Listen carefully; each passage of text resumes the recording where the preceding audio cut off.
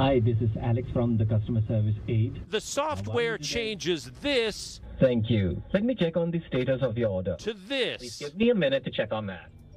Palo Alto startup Santa says it's using artificial intelligence to make calls to call center representatives easier to understand. And to get the conversation away from how we speak to what we say. But I think it's very problematic. The blowback has been quick and brutal.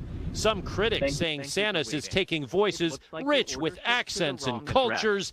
I'm so sorry about the mix-up.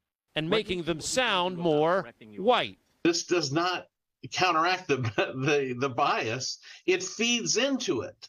It basically reaffirms that everyone should speak in a certain particular way, rather than tries to help people learn that it doesn't matter if somebody has an accent. Santa CEO Marty Sarum, who worked in and built call centers himself, says that's just not true. Certain articles where, we're trying to make people sound white. Well, I'm not white. My founders aren't white. 87% of our company is not white. We're not building a white program. This software, this ability to do this will work in many countries and many cultures. How are you today? The goal, he says, is to help call center workers keep their jobs by creating clearer communication and help companies do more business faster. I don't want to use this call to teach you about my culture, how I pronounce things, and how I react to things. I need this business to be done. This phone call has to be as short as possible because somebody else is waiting in the queue. And this is they look at it from a purely business perspective.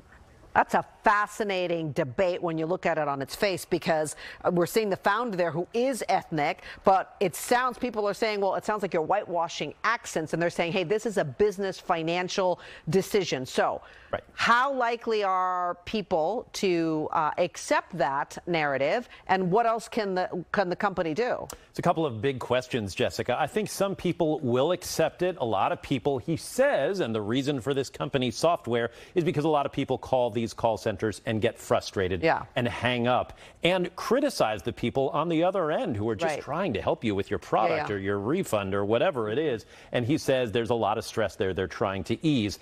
The artificial intelligence going forward, and this is a company that has a lot of venture capital funding behind it right now, could do a lot of things in a positive way as far as clearing things up, but this controversy is going to be around. They're talking movies, they're talking accents based on where you live, so if you're in the South, you'll hear that accent. If you're from the Midwest, you'll hear that accent. Anything to make things more comfortable for you. But again, we've already seen deep fakes with video. If you add audio to that, it's going to confuse a lot of people come political season. So we really have to keep an eye on this stuff. We are in a very, very difficult landscape right now, and technology plays such a role in it, can be for good or bad. All right, thank you, Scott. You bet.